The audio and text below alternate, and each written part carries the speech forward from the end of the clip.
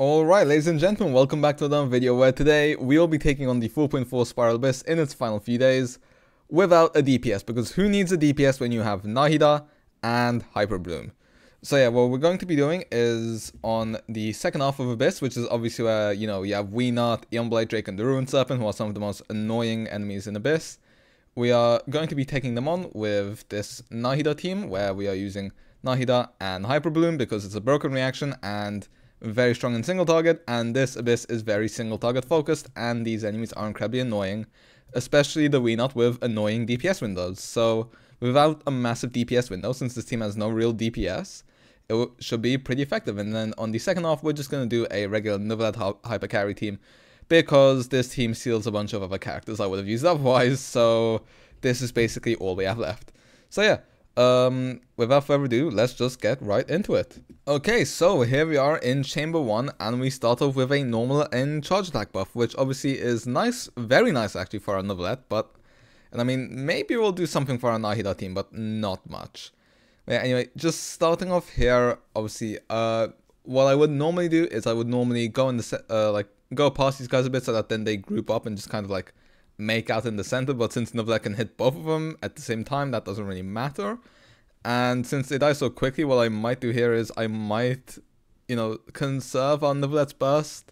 Hopefully it doesn't affect our clear time too much. I mean, we should still be able to clear very easily with the HYPERBLOOM team. I mean, I haven't tested it out. I am just kind of going into this blind, so I mean, it will probably work.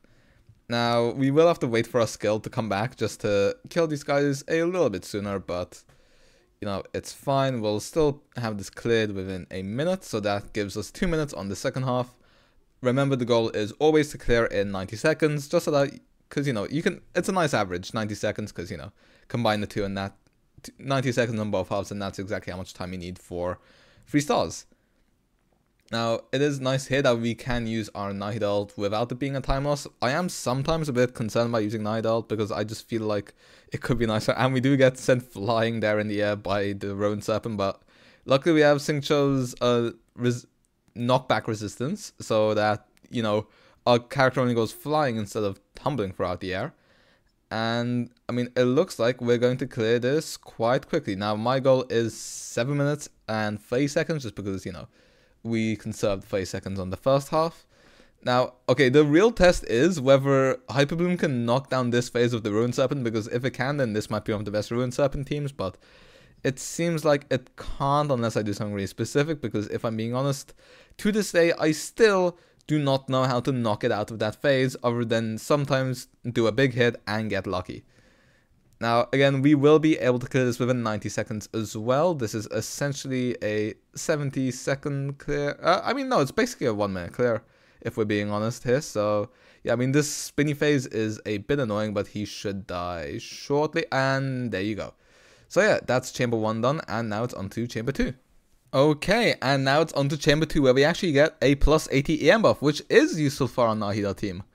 So yeah, that's a nice little bonus, but now first of all we have to focus on the first half. Now what we want to do here is we want to make sure we kill the little bird first, because all these guys are grouped up other than the bird. So yeah, there we go, and now these guys will just absolutely get melted. So yeah, they die in 20 seconds, so I would expect this to be another 1 minute clear time, which, I mean, obviously Neuvillette is broken, but it's nice to be able to do this with a free-to-play build on all our characters. So if I can do it without being very good at the game, so can you. And you can also, which means you can spare to use a little Nahida HYPERBLOOM team. Now, I will say another alternative you could use is that instead of Xingqiu or Yelan, if you don't have one of them, so like if you don't have Yelan, you could use Farina instead, just because she does give extra Hydra. I mean, realistically, you could use whoever you want. You could also use a second Dendro, have them carry the Dendro Red Shred, Deepwood, that's the name, and have Nahida Ungilded, but this is just the way I like having the team with 2 Hydra sub DPS, just for a quick Hydra application. And yeah, now let's see how much damage we do here. We do have all of our ults up, and we are doing a fair bit of damage. And I mean, and that's a fair amount of the wenut's HP bar. Obviously, the first couple of seconds was just us trying to, get all our ults up, but also make sure we have enough energy for when he goes down. So now the goal is that we have to knock down the wenut. We're gonna try to do it with Xingqiu's ult, or skill rather. And there you go. Now, if we didn't, we could have used Yelan's ult. That would have also worked. But yeah, now we just DPS and we do quite a lot of it. Now, as you can see, we are hitting around 20k HYPERBLOOMs, you know, slightly more. And we've actually done a great amount of his HP bar. So as I said, HYPERBLOOM, very effective against this guy because it's very strong in single target. It just does a lot of damage. Now, like, okay, there this guy is, and now once again we go into our cookie skill, and when he stands up, once again we just DPS, and he should go down very shortly. Yep, there you go. Okay, cool. So yeah, once again we've cleared this pretty quickly. Now, obviously there are teams where you could clear this quicker, but I'd say for wenut this is pretty decent time. I kind of forgot how much time we took on the first half, but I'd say, you know, once again, we did a pretty decent job. So with wenut down, there goes the most annoying chamber. And now we move on to chamber 3 and the aeonblight drake. Alright, now real quick, we are on chamber 3 and we get an elemental skill damage, which I think might actually increase Nahida's ticks on her skill. You know, when she does her little Akasha mark, I think it's called, something like that. But yeah, now let's really quickly just dispatch this floor. It's once again just quite an easy one. Go up to this guy, the purple one will group up to you shortly. There we go. Now they're both standing next to each other, and we can just abuse both of them basically. So yeah, 52k ticks as you would expect from a Novelet plus a Farina. Obviously, if you want to see the quality of our character builds, that will be at the end of the video, as it always is. So stick around for that if you want to see how well built my characters are. But yeah, these guys are gonna die within the minute once again. So yeah, I mean, we can clear this in... Okay, we cleared that floor in 45 seconds. So we have a lot of time for the aeonblight drake. Now, the nice thing is here, he has a little phase where he is just on the ground, and we can hit him still with our ults and get the skill points back. Oh, not skill points, energy. Wrong game. Now, oh, okay, I missed my first shot. Okay, that didn't count. So I did take a little bit longer on knocking him down than I would have expected. That is kind of a skill issue. I thought I'd play enough FPS games to hit those by now, but I guess not. So yeah, I mean, we still have... Okay, we don't have our hydro application anymore, so we need to get that back up for our bloom cores, for our HYPERBLOOM, of course. But yeah, now I'm guessing, you know, I might as well just ult here. We're also doing 31Ks on our HYPERBLOOMs.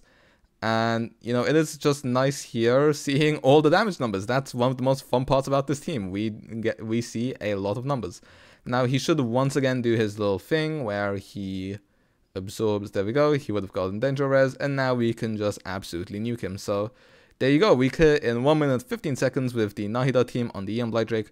45 seconds with Novelet for a 2-minute clear time in the final chamber of abyss. So yeah, there we go. That's it for the run, and let's move on to the character builds. So yeah, there you have it. As you can see, HYPERBLOOM can basically carry you through the entirety of Abyss. So when it comes to our Nahida build, basically we have 900 EM, we have like 40 crit and 70 crit damage, but that doesn't matter too much, barely any EM. We have our own sack frags, just because it's the weapon which gives us the most EM, and we have our own deep wood, built on full EM just for the danger res shred. And she is C0 and her talents are 210-8. When it comes to our Xingqiu, one of our sub DPS, 50 curate, 118 crit damage, and 220 ER. Honestly, could go for a bit less, plus 5, just for some extra battery. Could go for a bit less, but because we are in double DPS, but who cares. And then C6 and 2911 talents. When it comes to our Yelan, she's on 60 curate, 172 crit damage, nearly 200 ER, once again on Fav. And on Emblem, builds as you would expect, C0, and 1610 talents. Now our cookie over here is on 862 EM, but that will go up to, I believe, it will go up to 960, including Gilded Dreams. And then obviously we have a weapon here, not fully leveled up, but who cares, gets the job done. Just build full EM for the HYPERBLOOMs, 197 just for a bit of extra healing, and C5 with C1 being the AoE increase and C2 being the duration increase, just to sort of increase our DPS window and to make her easier to play. Then our Novelet is on 44 crate, but this goes up to 80 to 217 thanks to Marshall Say, and 125 VR just for that little bit of extra energy, considering we don't have his weapon on R5, prototype Amber that is. And then we just have him build HP, Hydro damage, and crit damage as you would expect. C0 and 1088 talents. Farina on the other hand is on 61 crate, 200 crit damage exactly, which is also a satisfying number, 173 ER, on Fav, R5, on Golden Troop, HP crit damage as you would sort of expect, and C0 and 2910 talents. And then just real quick, our Jean is on Sack and on Viridescent just for the red shred, C1, 117 talents, and then 52 healing bonus and 206 ER just so that we get enough healing and energy, and then our attack healing bonus just for the extra healing. And then our Zhongli is on 54k HP without double hydro, just a shield bot build on tenacity just for the slight extra buffs. So yeah, hopefully you guys enjoyed. That's it for this video. Hopefully I will see you guys in the next video, which will be the 4.5 Spiral Abyss as soon as that comes out. And we will also have an Acron pulling video for Honkai Star Rail coming out soon. And probably another Memory of Chaos video, or either that or a Pure Fiction video. So yeah, that's our upcoming content. But if you guys enjoyed, be sure to like, subscribe, and leave a comment because it helps out the channel. And yeah, see ya.